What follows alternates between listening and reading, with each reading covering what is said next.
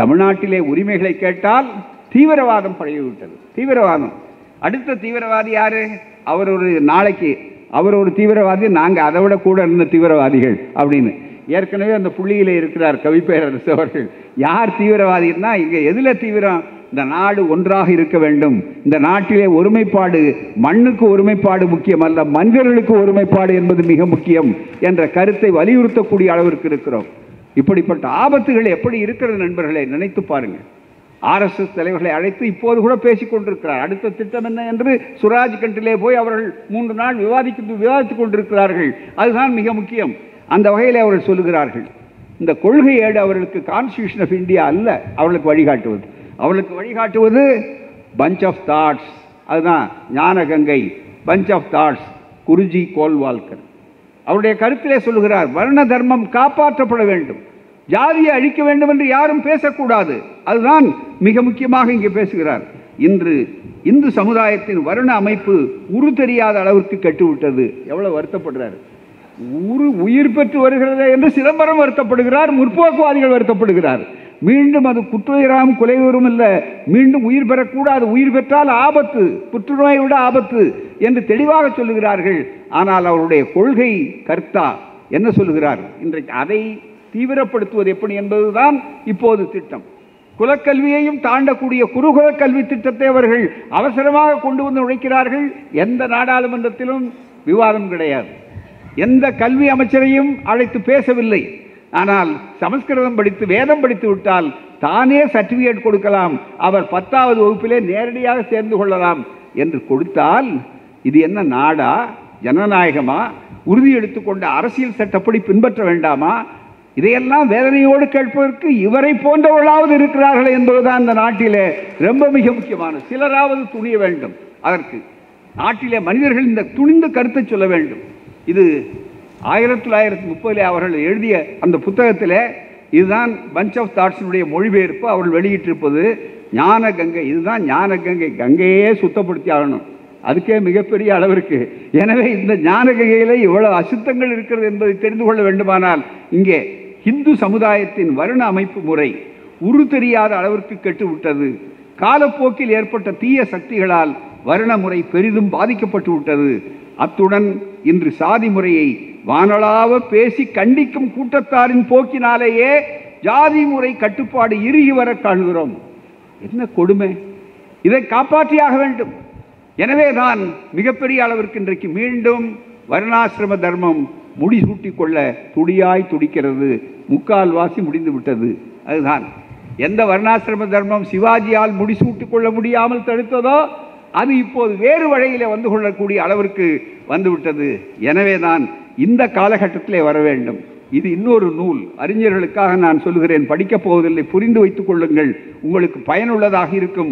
இந்த நோயை போக்குவதற்கு சில மருந்துகள் என்று சொல்லும்போது நமக்கு கஷாயம், வேம்பு கஷாயம் வருகிறதா என்று தேடி போவதை போல இந்த நூல்களை பாருங்கள். இது shadow armies, fringe organisations and food soldiers of Hindutva, Virendra K ஜா என்று சொல்லக்கூடிய DK ஜா அவர்கள் எழுதியிருக்கிறார்கள். இதிலே இருந்த ஒருவன்தான் இப்போது குற்றவாளியாக அங்கே இந்துத்துவ சேனை என்பதில் கொலை செய்த குற்றவாளியாக, கொலை குற்றவாளியாக இருக்கிறார். மற்றவர்களை பார்த்து தீவிரவாதிகள் தீவிரவாதிகள் என்று யார் யாரோ சொல்லிக் கொண்டிருக்கிறார்களே, இதில் ஆதாரபூர்வமாக இருப்பது எத்தனை? RSSனுடைய அமைப்புக்கு உறுதுணையாக இருக்கக்கூடிய சனாதன் சன்ஸ்தா, ஹிந்து யுவவாகினி, பஜ்ரங் தள், ஸ்ரீராம் சேனா, அந்த ஸ்ரீராம் சேனையை சேர்ந்தவன் தான் இங்கே கர்நாடகத்தில் இப்போது பிடிபட்டு குற்றம் சொல்லி இருக்கிறான். ஸ்ரீராம் சேனா, ஹிந்து ஐக்கிய வேதி, Abhinav Bharat, போன்சலே military school, Rashtriya sick சங்கத், ஒருத்தனையும் விடலை. இது மாதிரி ஏராளம் இருக்கிறது. ஆகவே தான் மிகப்பெரிய ஆபத்து இந்த நாட்டில் வருகிற போது இந்துத்துவாய்க்குள்ளதான் பொருளாதாரம், அதுதான் மிக முக்கியம். ஆகவே வெளியிலே இருக்கிற ஆபத்து இருக்கிறத, அந்த ஆபத்தை அழகாக 70களிலே 70 ஆண்டு காலத்தின் நாட்டில் மீதும் ஜாதி இருக்க வேண்டுமா, மீண்டும் வர்ணாசிரம தர்மம் கொடிகட்டு பறக்க வேண்டுமா என்று கேட்கிற இந்த நூல் இருக்கிறது. இது ஒரு அரிய அரசியல் ஆவணம் மட்டுமல்ல, ஒவ்வொருவரும் படித்து சிந்தித்து பிறருக்கு எடுத்துச் சொல்ல வேண்டிய ஒரு நூல் என்பதை சொல்லி மற்ற பொருளாதார நிலைகளை ரொம்ப அழகாக அவர் எடுத்து சொல்லியிருக்கிறார். அதையும் நீங்கள் வாங்கி பாருங்கள். சரியாக பொருளாதார சிந்தனைகள் புரியாதவர்களுக்கெல்லாம் பண மதிப்பீடு எவ்வளவு பெரிய குழப்பு. அந்த பண மதிப்பு இழப்பு என்பதில் சாதாரண குப்பனுக்கும் சுப்பனுக்கும் கூட அந்த பாதிப்பு தெரிந்தது. அதை அழகாக எடுத்து தெளிவாக எடுத்து உள்ளே சொல்லி இருக்கிறார்கள். அதுபோல சரியான ஆயத்தங்கள் செய்யாமல் பொது சேவை வரி கூட்டுதல் என்பது இருக்கிறது, ஜிஎஸ்டி என்றது அவர்கள் வைத்திருந்தார்கள். ஆனால் அதை நாங்கள் செய்கிறோம் என்று சொல்லி இன்றைக்கு அவர் எடுத்துக்கொண்டு அதில் என்னென்ன குளறுபடிகள் செய்திருக்கிறார்கள் எடுத்து சொல்லியிருக்கிறார்கள்.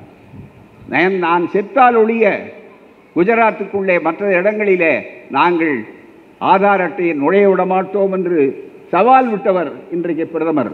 56 அங்குல மார்பை உடைய ஒரே பிரதமர் என்று தன்னை மார்தட்டி கொண்ட ஒரு பிரதமர்.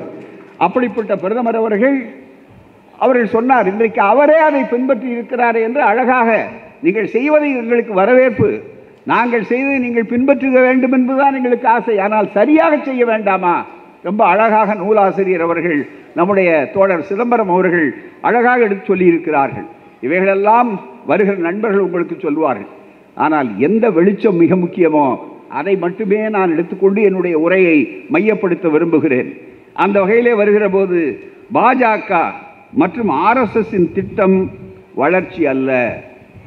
இங்குதான் மிக முக்கியமாக கோடிட்டு காட்டப்பட வேண்டிய செய்தி. வளர்ச்சி அல்ல, ஹிந்துத்துவா. இந்த வார்த்தை கொஞ்ச நாளைக்கு முன்னால இந்து மதம் கேள்விப்பட்டிருக்கோம், ஆனால் ஹிந்துத்துவா கேள்விப்பட்டதில்லை. துவா, அந்த ஹிந்துத்துவா என்று சொல்லும்போது மேலும் இந்த ஹிந்துத்துவா ஒரு மதத்தின் முதன்மையை மட்டும் உறுதிப்படுத்துவதல்ல. பல பேர் நினைக்கிற மாதிரி ஏதோ பெரும்பான்மை மதம் ஆகவே முன்மைப்படுத்துகிறார் என்பதில் ரொம்ப அழகாக சொல்லுகிறார். இது முன்னுரையிலேயே எடுத்தெடுப்பிலேயே விளக்கி விடுகிறார். இது மேலும் ஒரு மதத்தின் முதன்மையை மட்டும் உறுதிப்படுத்துவதல்ல. இது ஒரே பண்பாடு, ஒரே மொழி, ஒரே நடத்தை விதி, ஒரே திருமணச் சட்டம், ஒரே சிந்தனை, ஒரே கோணம் ஆகியவற்றின் முதன்மையை உறுதிப்படுத்த முனைகிறது. இதுதான் பன்முகங்கள், பன்மதங்கள், பல கலாச்சாரங்கள், பல பண்பாடுகள், பல மொழிகள் இருக்கிற ஒரு நாட்டில் என் மதம்தான் ஆள வேண்டும், என் மொழி சமஸ்கிருதம்தான் ஆள வேண்டும், என் மொழி அதனுடைய வழிபட்டது ஹிந்தி தான் ஆட்சி மொழியாக இருக்க வேண்டும், என்னுடைய பண்பாடு சமஸ்கிருத பண்பாடு, வர்ணாசிரம தர்ம பண்பாடு, குலதர்ம கல்வியை மீண்டும் குலக்கல்வியாக குருகுல கல்வியாக கொண்டு வரக்கூடிய பண்பாடு, இவைகளையெல்லாம் கொண்டு வருவதுதான் என்னுடைய வேலை என்று சொல்லி அதைத்தான் அந்த ஹிந்துத்துவா உறுதிப்படுத்தி நிற்கிறது.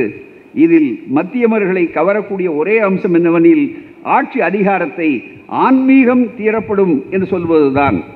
மகாராஷ்டிரத்தை தவிர நரேந்திர மோடி பிரதமராக வந்த பின் ஒவ்வொரு மாநிலத்திலும் அவர் ஆர்எஸ்எஸ் பயிற்சி பெற்ற ஒரு பிரச்சாரக்கையே முதலமைச்சராக நியமிக்கிறார். நண்பர்களே, மேலே அரசியல், அதன் தோலை உரித்தால் உள்ளே இருப்பது, அந்த தோலை உரித்துத்தான் இந்த நூலாசிரியர் எதை எக்ஸ்ரே மனப்பான்மையோடு புரிய வைக்க வேண்டியவர்களை அற்புதமாக புரிய வைக்கிறார். இந்த செய்தி நாடு முழுவதும் ஒவ்வொரு வீட்டுக்குள்ளும் போய் சேர வேண்டிய செய்தி. இல்லாவிட்டால் அந்த ஆபத்து நம்மை மட்டுமல்ல, இனி வரக்கூடிய தலைமுறையையும் அது தின்றுவிடும், கொன்றுவிடும். அதுதான் மிக முக்கியமானது.